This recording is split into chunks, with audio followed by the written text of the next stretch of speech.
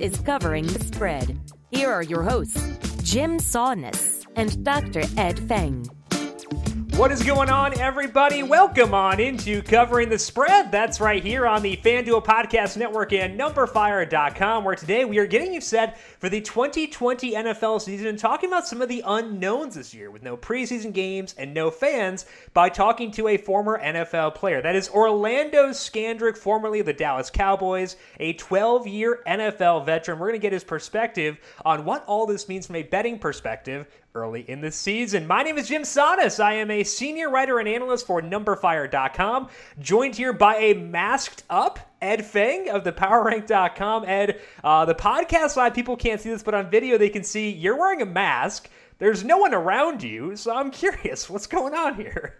I got inspired by the NBA guys. I thought I'd give it a try to do, a podcast with the mask on. Those guys probably don't have to wear masks doing it, but thought I'd give it a try. And plus, I'm actually really excited. I got some Dortmund gear. Dortmund's a team in Germany that makes my soul very happy to watch them play, win or lose, because they play such a beautiful style. And I really like this mask. It's amazing how much more likely you are to wear a mask if you like it. It's actually pretty comfortable. Of course, I just took it off, too, because I'm not going to do this entire podcast with a mask on. But, so just excited about some new gear. Thanks for letting me do that. Yeah, I don't know if you saw this, but like in May, I think, there was a NASCAR race that Denny Hamlin won, and NASCAR's had this policy where, like, whenever you are outside your car, you're wearing a mask, no matter what. So he won the race, and he gets out, and his mask is a printout, I believe, of his face, smiling. And so it's like, it's him wearing this mask of, like, this weird, creepy, ghoulish smile. But it's fitting because he won the race. He said that he was also getting one printed in a frown fashion in case he wrecked and had to do an interview after that. So maybe that's the next mask for you, Ed? Is it just a picture of your smiling face? Yeah, maybe. Maybe there's a power rank mask in the future. Yeah. Maybe, I don't know. I mean, I think there's a lot of opportunities. There's a lot of opportunities for supporting your cause with these masks, because it's obviously when you walk around with them, people look at the mask because it's your face. The Denny Hamlin one was honestly frightening, so I have no desire to get one of those, but it's on the table. Just wear a mask. It can be frightening. I don't care. Just wear one. We'll be all good. As mentioned today, we're talking to Orlando Scandrick. You can find him on Twitter at @OScandrick. We're going to talk to him about the impact of no preseason on the NFL. Both, we're going to discuss whether the offense or the defense has an advantage, which teams may benefit with the truncated time to get ramped up, and of course, talk about his Dallas Cowboys. Most of his career was in Dallas. We're going to talk to Orlando about Dak Prescott and the expectations for Dallas this year. And Ed, I think it's helpful because, we don't have data on this. We kind of have some data on home field a little bit based on other leagues, but, it's tough where we don't have data to rely on to know how much of an adjustment we have to make for these things. Yeah, for sure. I think I'm pretty comfortable using what I found in European soccer because I think that makes a lot of sense. But I think what really complicates things in the NFL is that sometimes there's going to be fans if the team can get away with it, and sometimes there won't be. So that's going to be a little bit tricky. Absolutely. You're going to have to look at attendance numbers. There was during an NHL game, they flashed attendance 0 on the board for one of the hub games, which was hilarious. But we'll have to keep track of that. It's going to be a headache. But we're going to talk to Orlando about that in just a bit. But first, some interesting college football news today. The Big Ten announced their full schedule. Got to see how that looked. And I know that their commissioner said that it's not just because they put out a schedule does not mean it's 100% they're playing football this year. But it does seem like they're going to plow through this thing for better or worse. Right. And I've kind of been pretty pessimistic about actually getting college football for a while now. I know you've been in the same boat, but it just seems like they're going to give it a try come hell or high water at this point. Yeah. I think it's been a roller coaster. So in April and May, I was pretty sure there was not going to be a season. And then in June, the COVID rates were low. Kids were coming back on campus. I'm like, oh, well, I need to prep. Yeah. And then the explosion of cases happened in late June, early July, and everything has been, not clear about what's going to happen because of that. And I think if you're college football, they're going to give it a try. I think the schedule is really smart. There's a lot of weeks in there to reschedule games. So, it's kind of like what I expect out of the school that my kids go to. Like, I want you to try. I want you to try to be in person because this is an important thing. You can have a lot of philosophical debates about whether education or college football is more important. But clearly college football matters from the money end. The question is whether they're actually going to finish the season. Yeah. And what we've seen from Major League Baseball over the last 2 weeks is not really encouraging. We've seen two teams have a lot of positive cases. The Marlins have kind of scrapped together a roster of 30 people. They won last night. It's nice to be playing the Orioles. Yeah, that doesn't hurt. It is nice to be playing the Orioles.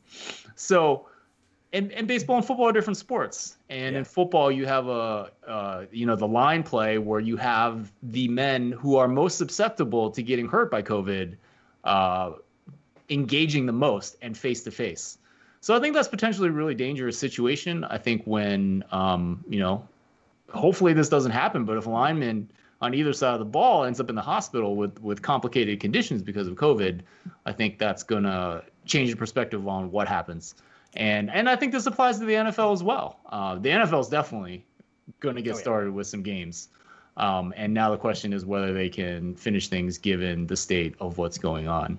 And I think college football is like, there are so many added complications because you're on a college campus. Yep. It's hard to, especially when these kids aren't paid, you don't have a lot of wiggle room to police their activity. Because if you're paying them, it's a different discussion. But I mean, they're not paid, so how can you say you can't do X, Y, Z and stuff like that? So there are so many extra layers that complicate it from a college football perspective. Where I agree, where they're definitely going to start things based on the way they're planning forward, but it's hard to know whether they will be able to finish. And I feel like I've kind of been in the mindset with baseball where I'm just I'm going to enjoy it while I can. I'm going to sit here and enjoy it while it lasts. Yeah. And if it stops, it stops. But I got to get all these DFS lineups in while I've still got it, basically. Exactly. I mean, Rob Manfred has said that they are going to charge ahead. I was in this situation a couple of days ago where there were rumors that they might call off the season and people were calling for it. And obviously don't listen to rumors, but it's well, do I want to buy the data and start doing stuff with baseball? And I decided to, and I think they are going to, they are going to move ahead. I think it's going to be really interesting come playoff time when the Marlins have played, 40, 45 games. I mean, who knows what they're going to end up at, right? Right. And, they go in and make that 16-team playoff. And so. Hey, maybe they'll be better positioned for the playoffs, though, because everybody's got antibodies. So there we go. They're ready to rock at this point. Exactly. But I think the encouraging thing from a baseball perspective is the number of negative tests on the Phillies side of things, despite playing the Marlins when they clearly had an outbreak going on. That's encouraging for baseball.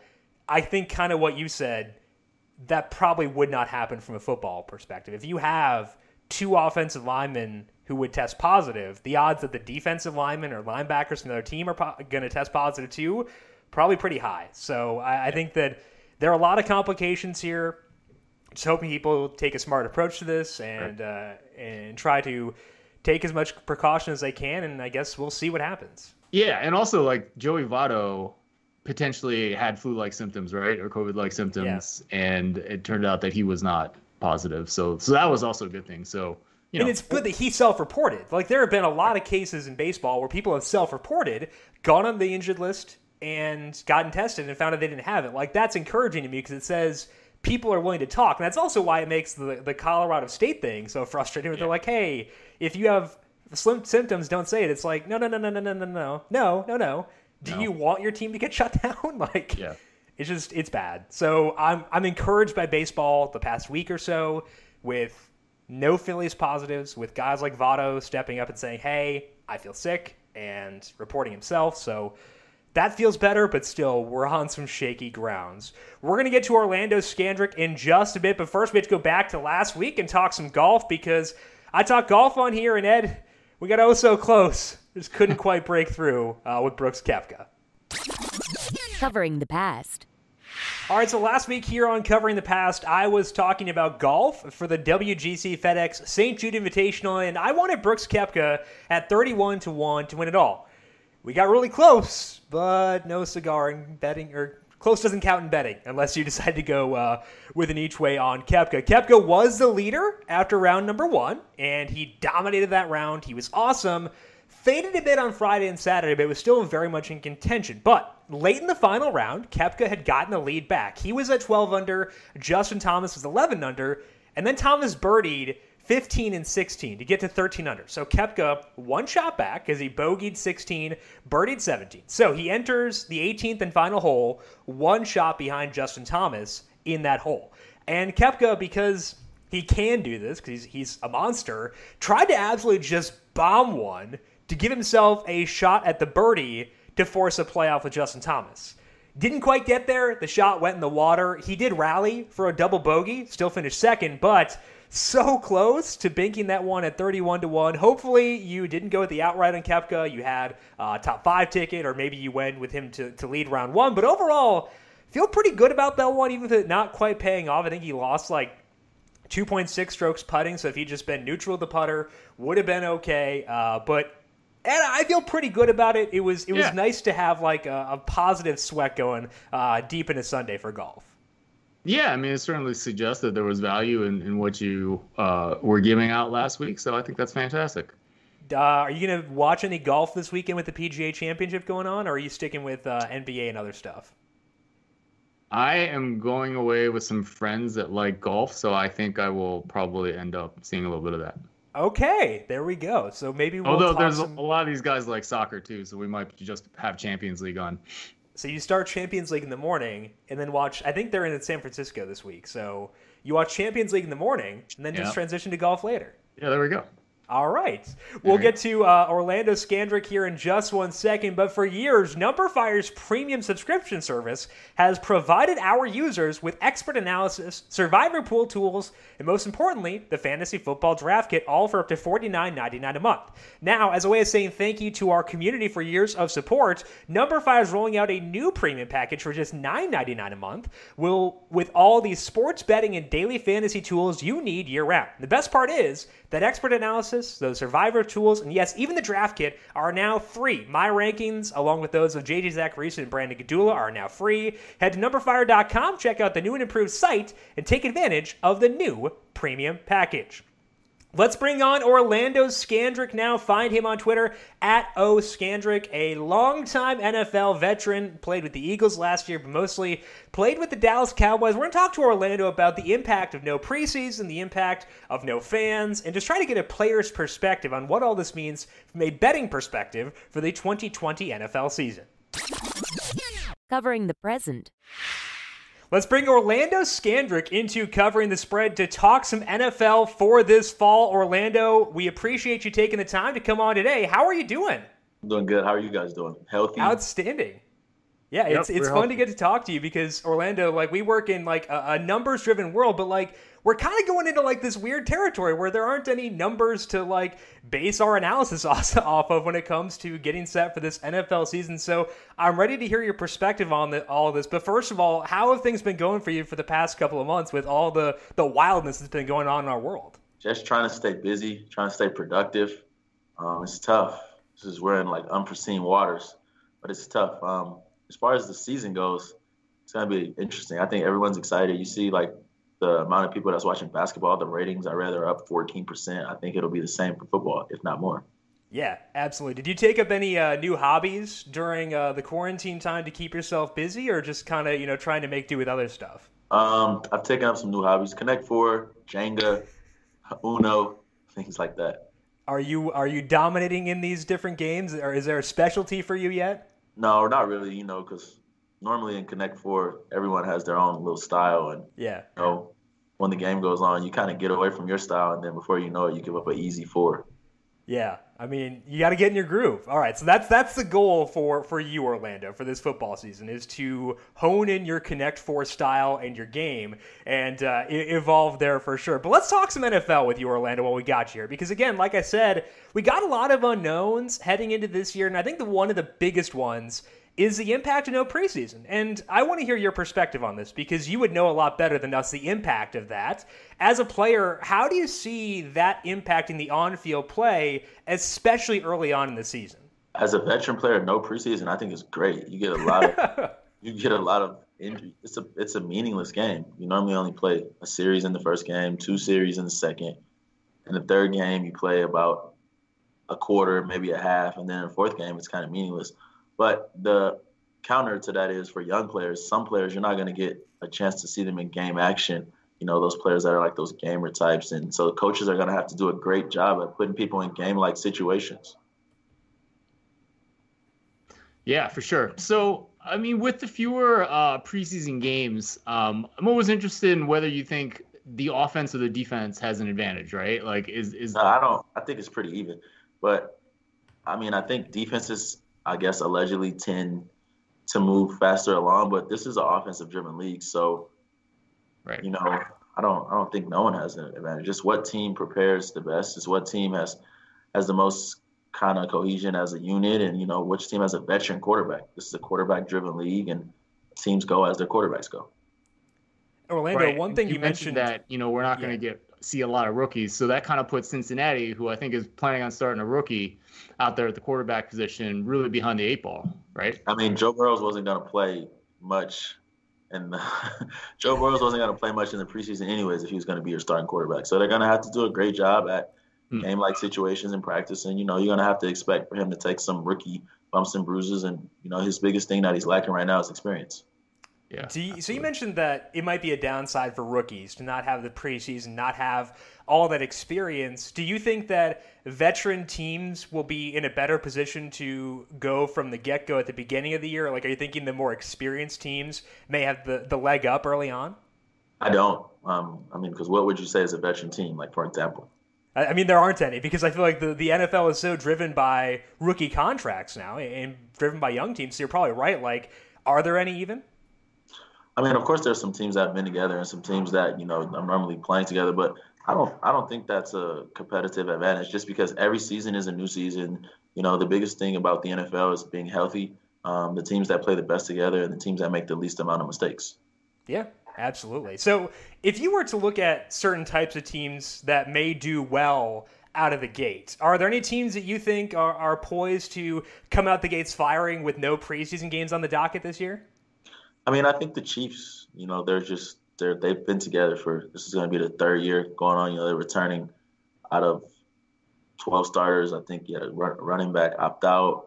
They lost that guard opt out, but it's going to be 10 out of 12 starters, maybe 9 out of 12 starters. So I think that they'll click.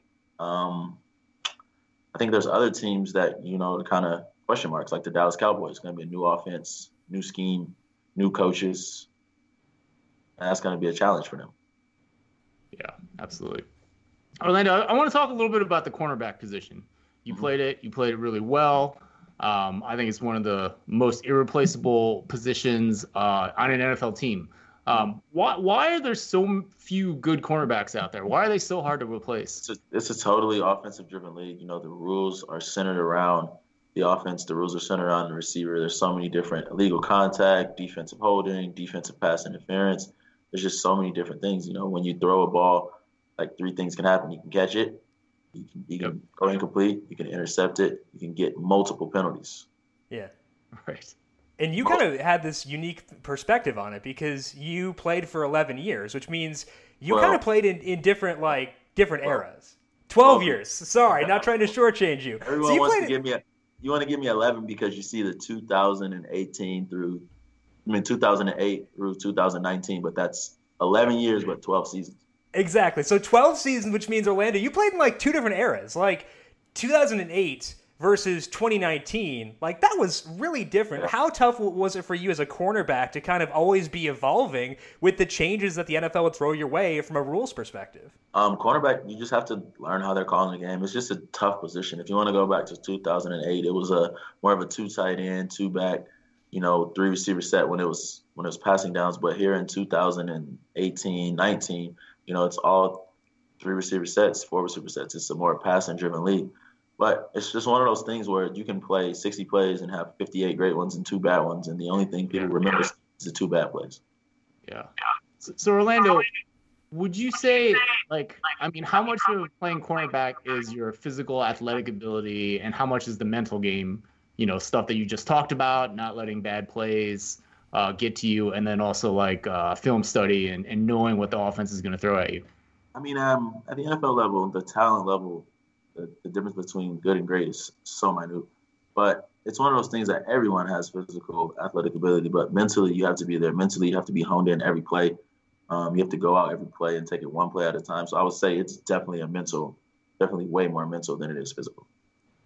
That's really interesting. I want to talk one more thing about the changes we have heading into this year, because it's not just that there's no preseason games. We also have, most likely, I would assume, no fans. I'm going in assuming that there will be no fans here, and that can change a lot of things. In Orlando, we've been trying to decide how much weight you want to put on home field advantage now with the fans not being there, because fans clearly in a lot of places make a difference. So how much an advantage do you see home teams having once we take the crowd out of the equation? I still think home teams have an advantage. A road team still has to get on a plane. They still have to fly somewhere. They still have to stay in a hotel the night before. They still have to eat in a hotel the night before. So it's just different.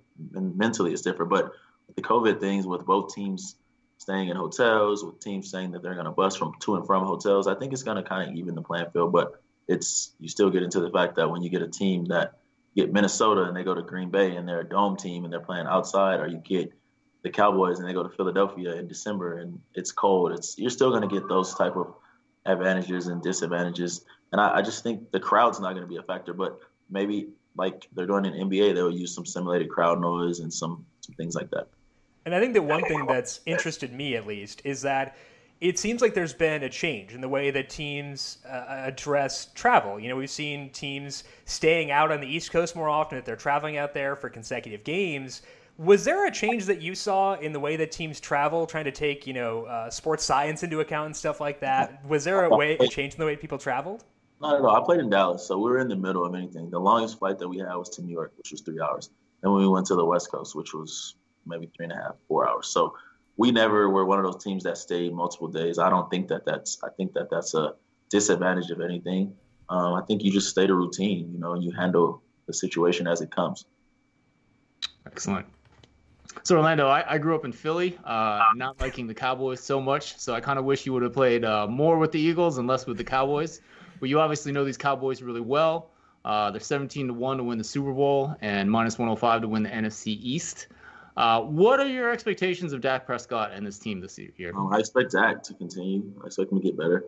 I expect the team to come out and play hard for Coach McCarthy. It's a new voice. They have a lot of talent around, and obviously I've never been a fan of futuristic picks. They're really, really hard to pick. But, I do see them having a great chance to win the NFC East if they can stay healthy. Philadelphia suffered a big blow in their Pro Bowl guard being out for the year. Obviously, their receivers are going to be younger. Deshaun's going to be coming back off of injury. He's fully healthy. But it's when do you get back Alshon Jeffrey? It's can Carson Wentz stay healthy again? It's also can Miles Sanders take the next step? And, you just want to see if Philly's defense can pick up where they left off, being dominant like they were at the end of last season.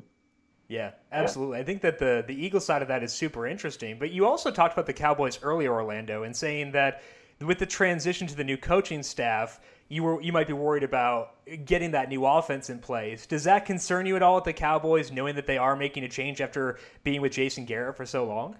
No, what concerns me is they're gone from being a power run, play action team to who knows what Coach McCarthy's going to be. He's had a year off. He's got to evaluate himself. He's also had a great amount of time to evaluate his team and to, just to see what type of team they plan on being this season. Yeah, absolutely. So that should help for sure. And I think I agree. Dak has proven himself at this point where we can have quite a bit of faith in him, leading this Cowboys team. Let's take a look broader here. Any other teams that you think could outperform their expectations from a betting perspective this year based on the odds over at FanDuel Sportsbook? I'm going to look at the odds over at FanDuel Sportsbook, but I do think that I think that the Broncos are going to be better than what people think they are. Are you a Drew Lock believer? Are you buying into the additions they made on defense this year? What draws you towards Denver? They're going to have a healthy Bradley Chubb, a healthy Von Miller. I think another year in the scheme. They've added a running back that's a dominant running back when healthy in Melvin Gordon. And just the receivers they've added, the weapons, Jerry Jeudy, KJ Hamler to add with Cortland Sutton, and, just to have that running game. Yeah, interesting. Orlando, before I ask you about Defensive Player of the Year, as a cornerback, who did you least want to cover out there in the NFL in your 12 seasons? There were some tough covers, but Calvin Johnson, he was just a full package. He was big, he was fast, he was strong. He was a full package. He's literally the best receiver that I've ever seen with my own physical eyes. Did you throw a little party when he announced he wasn't going to be playing going forward? No, not at all. You respect the healthy competition, and you just respect him as a man and him as an athlete and him, what he has done to the NFL, what he brought to the NFL. He's definitely one of a kind.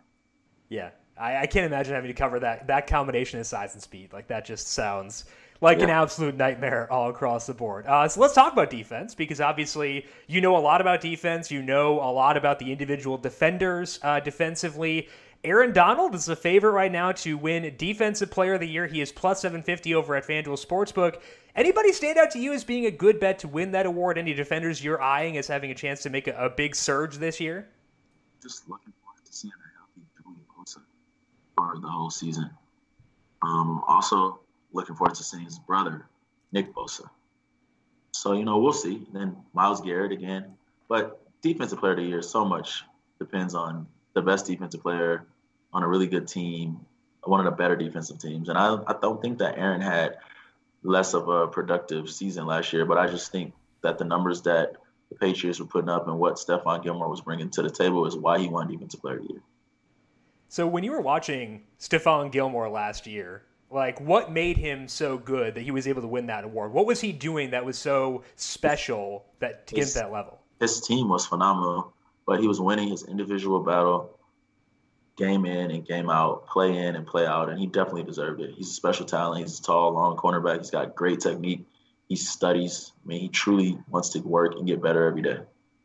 Who were some of the players you studied when you were coming up? Like, who was the model for you when you were trying to hone your own craft when you were younger? There's really not a model. Your best competition is in the mirror. You can't get caught up in trying to be someone else. Everyone has different attributes. You need to find out things that you do well and perfect them and just be the best you can be every day. Sounds like a winning formula. So I wanted to ask you one more thing about Stephon Gilmore, because, like in his first season in New England, he kind of struggled. He wasn't the lockdown corner that they had kind of signed him to be. Did you notice like a change between those 2 years or I don't think Gilly struggled at all. I think, sometimes things go your way and sometimes things don't. But if I remember, his first season, they went to the Super Bowl. It's not bad. I don't think. Yeah, it's not bad. But he wasn't at all. But to expect him to do what he's done every single year, his expectations were high. And I think sometimes we put expectations on people based on the amount of money that they make. Yeah. Right. And that's tough. Sure. It's tough to live up to those things, especially when you're going to such a high-profile team like that. The expectations are going to be huge. I just think it's very easy for people, being in the media now, to say this person is overpaid.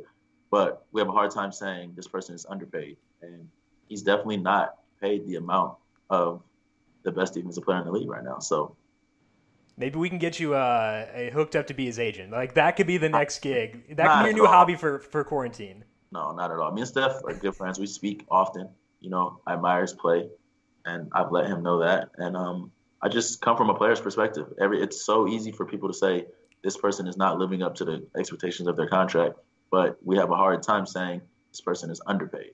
We'll at least put your words in the reel for his next contract negotiation. We'll make sure they hear it. I don't think at all, but I was just kind of combating and kind of playing devil's advocate to the first season he didn't live up to the expectation. Sure, absolutely. Yeah, absolutely. Especially, like you said, like sometimes expectations just get too high. Now he's Defensive Player of the Year. What more can you ask for? Any other players you're keying in on for this year, Orlando, who you think could have big seasons in 2020? Not really. I'm trying to sit back and, be a fan. Obviously, I'm going to see how Ezekiel Elliott does. I always watch Zeke. He's been dominant. I don't think he gets the amount of credit. I don't think he gets the rating when it comes to where he is at in running backs in the league and what he's been able to do year in and year out. Is it weird for you to not be in training camp right now? Like, do you have an itch at all or no? No. Done with it? Over it? I've played football for over 25 years of my life. It's okay.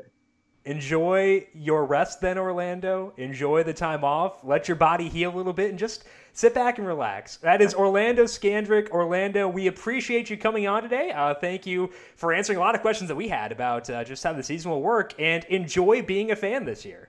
Thank you. Covering the future. All right, big thank you once again to Orlando Scandrick for swinging by and talking about the NFL for 2020. And Ed, I like the questions you had about playing cornerback and all the factors that go into it. And it was good to hear his perspective on it, because he's a guy who kind of, he came in as a young dude, but also played for a really long time. You need a lot of different, diverse skill sets to last that long in the NFL. Yeah, and I wasn't just trying to pump up our guest by saying I'm obsessed with cornerbacks. I am actually obsessed with cornerbacks. I think they are some of the most important guys on your football team. And it was really interesting to hear him say how much he thought the mental side mattered. And, I guess there's a lot of good athletes out there that have the ability, that have the quickness and speed, but it sounds like the mental game is a big part of it.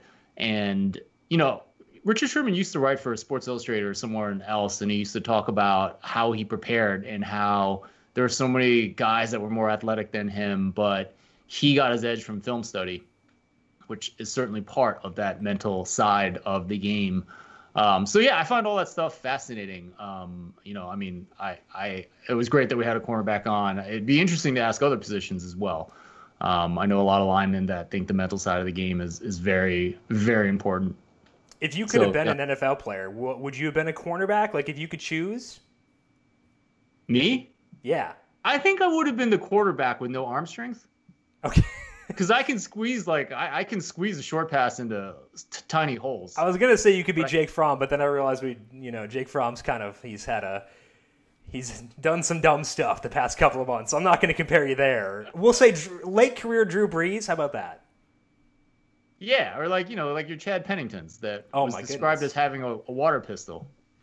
Are you saying Chad Pennington is your flavor as I hold up my Chad Pennington figurine, which sits on my desk here, just waiting for his opportunity? I think I've had Chad Pennington like 15 different video calls ever since I put him here. I pick him up whenever I can. Usually it's not because someone else brings him up, though. Usually it's me who does that. No, I just remember Chris Carter. He was a commentator. Yeah. He's like, why don't you like Chad Pennington? And he said, the guy has a water pistol. And I was like, I think arm strength,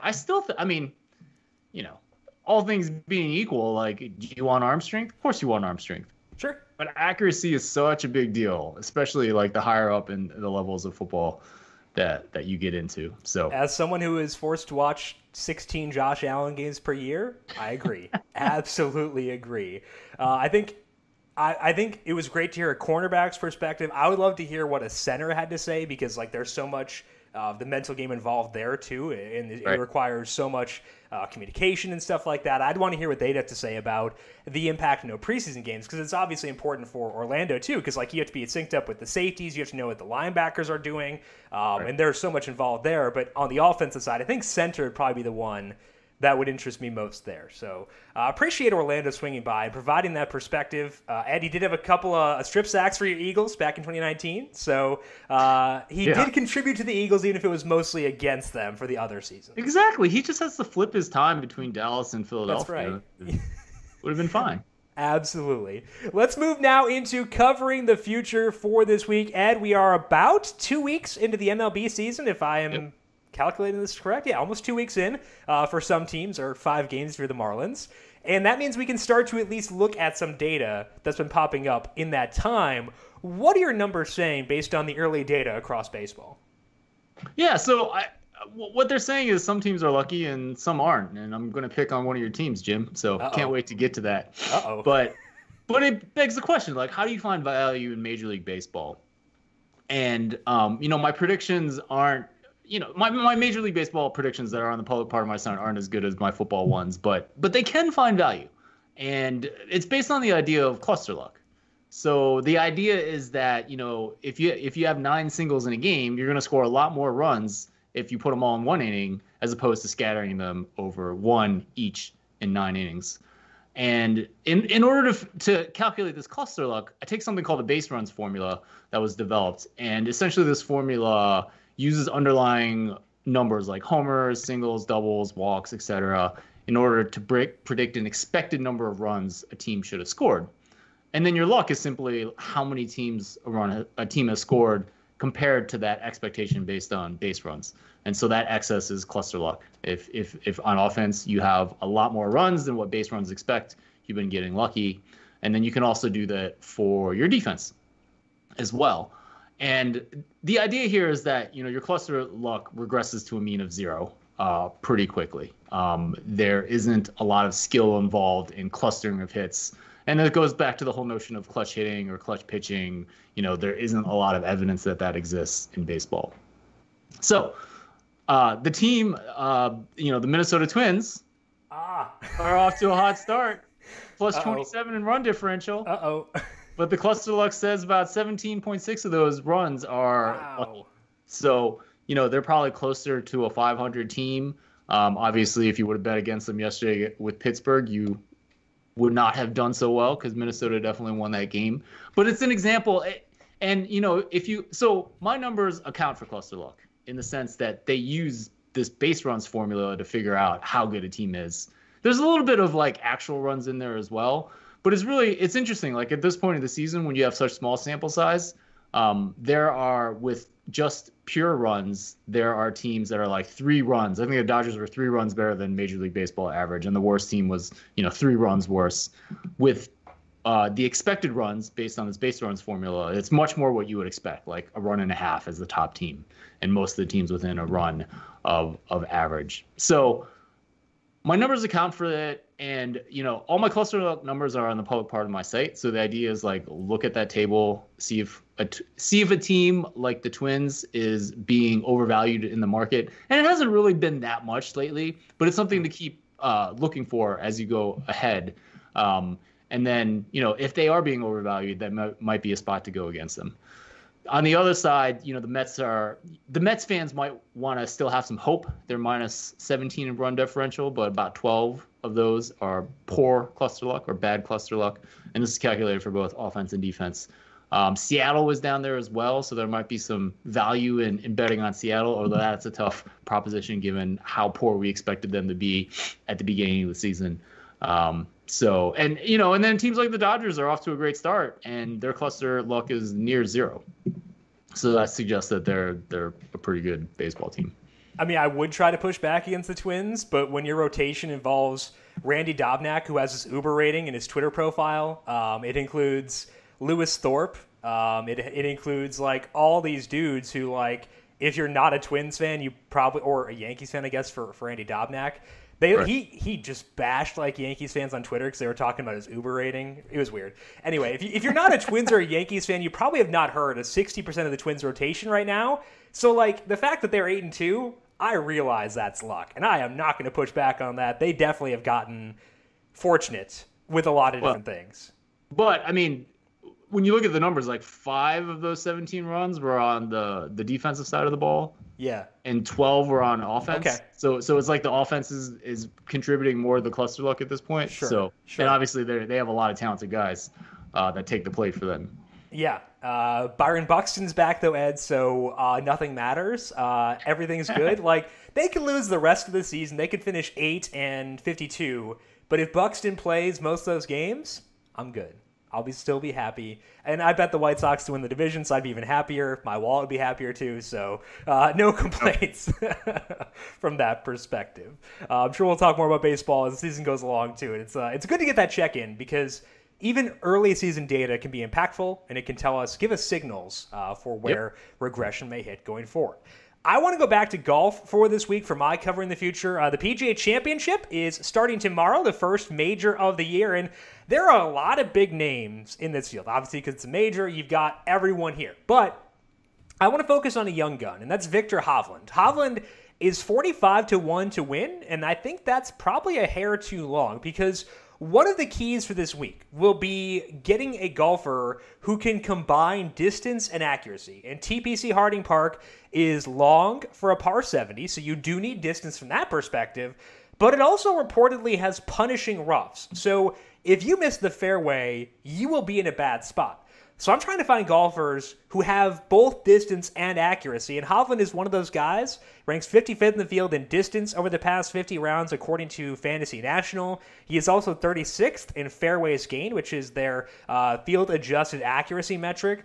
When you add it all up, Hovland ranks 4th in this field in strokes gained off the tee and 5th in approach over that 50-round sample. So the ball striking will be elite, and that's always the most important thing when it comes to golf. The big shortcoming for Hovland in general is his putting. And that matters in a major because you can't really have major holes in your game if you want to win against this type of field.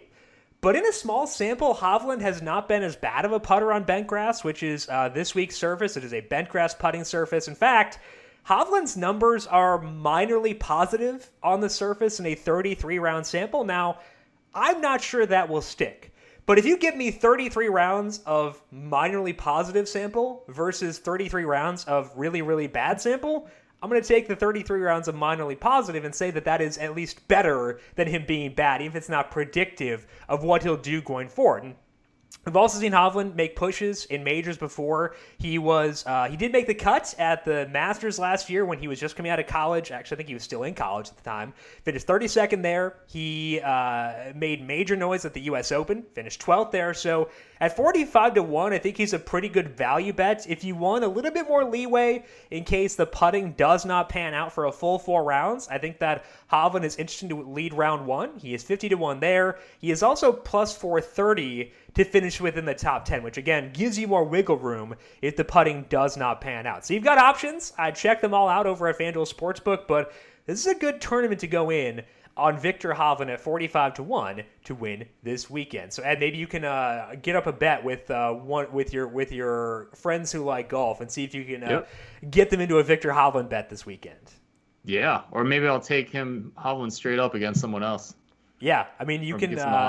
His group betting on FanDuel's tough. I think he's in Tommy Fleetwood's group, and I like Fleetwood too. But if you can manufacture your own bet of Viktor Hovland versus someone, I'd be interested in that. Well, and those bets are the best, right? Yeah. Where you can get someone who's like really fired up about so-and-so player and so-and-so team, and they'll give you like 5 points off what the market is going to give you. You know, like my friend that wanted to set the Pittsburgh Pirates win total at 10 wins this year. Or maybe 15. Yeah. Those are the best bets, man. They're just the best. Absolutely. I unfortunately do not have enough people in my life who are willing to do that. I don't know, consort, is that the right word? I hang out with a lot of people who don't like sports. So like I can't get these advantages in my life, and I'm stuck like, you know, I don't get those advantages, and it's I feel like I'm missing out. Yeah. Well, yeah. Yeah, these for those of you listening out there, this is definitely the easiest way to win sports bets. Bet against your friends. Find a friend that is willing to give you some number that's like way off the market. Maybe I have a friend who's a big Yankees fan. Maybe I can get him to bet me Aaron Judge versus the field for MVP. He might take that one. So I'll check back next week. Or even like Yankees World Series versus the field. Okay, yeah, that would work too. I think either of those, but Judge versus the field, like, come on, like. Yeah. I think he might actually do that one, so I'll check in and I'll get back to you, Ed, to see if we can make that work. That is all that we have for today. Back again next week, though, here on Covering the Spread, so make sure you are subscribed wherever you get your podcast to Covering the Spread. We're going to talk potentially college football. If college football gets going, we'll certainly get into that as we get closer to the season. We'll talk more NFL, updates on basketball and baseball as well. So it's a great time to be a sports fan. Make sure you are subscribed to Covering the Spread wherever you get your podcasts. And if you like what you hear, leave us a rating and review as well. Ed, what you got going on over at the Power Rank for this week? Yeah, I had Kelly Stewart on the Football Analytics Show. You guys all know we had Kelly on the Covering the Spread last year. She's a sports betting personality. Great conversation. So you can get that at the Football Analytics Show. Still, I would highly recommend checking out the episode before that as well, predictability versus skill. I did a little example with three-point shooting in the NBA, which is not very predictable, but is clearly a skill. And there's an analogy in the NFL, and it has to do with quarterbacks, Jim. So that'll be coming out over the next month. Is that a teaser, Ed? Is that what they call a teaser? That's a teaser, and it's actually really important. And as a reminder, you have both the written and an audio version for the 3-point shooting thing too. Yeah, there's a written and an audio, so you can catch the audio on the Football Analytics Show, and then you go to thepowerrank.com/blog. It's been an interesting process because I do a lot of audio episodes, and I try to do them like this, Jim. Like I'm just telling you about the results that I'm doing, and then I take that audio and turn that into a rough draft and polish it up a little bit. And there's not a ton of polishing, but I would say that the written is slightly more polished. Yeah. But yeah, it's I think it's a pretty good read, and you should definitely go check that out because there will be applications in football, and they will matter this fall. So check the written version out at thepowerrank.com, the audio version and the Kelly Stewart interview at the Football Analytics Show, wherever you get your podcasts as well. I am on Twitter at Jim Sannes, JimSannes. You can also follow the FanDuel Podcast Network at FanDuel Podcast. Big shout out to Calvin Theobald, our video producer, who is stuck with no power right now because there is apparently a tropical storm in New Jersey, but Cal editing up these clips after the fact. Unfortunately, it's a lot of extra work for him. So shout out to you, Cal. I apologize you have to go through this, but we appreciate all of your hustle as always. Make sure you enjoy the sports while we have them. Enjoy sitting back and watching, because we're kind of in this perfect sports wonder world right now with everything going on at once. Make sure you follow Orlando Scandrick on Twitter at Scandrick. Get all of his thoughts over there. Big thank you to him as well. And thank you to everyone for tuning in. Good luck with your bets. Enjoy the golf, baseball, basketball, whatever it may be this weekend. We'll talk to you again next week. This has been Covering the Spread right here on the FanDuel Podcast Network.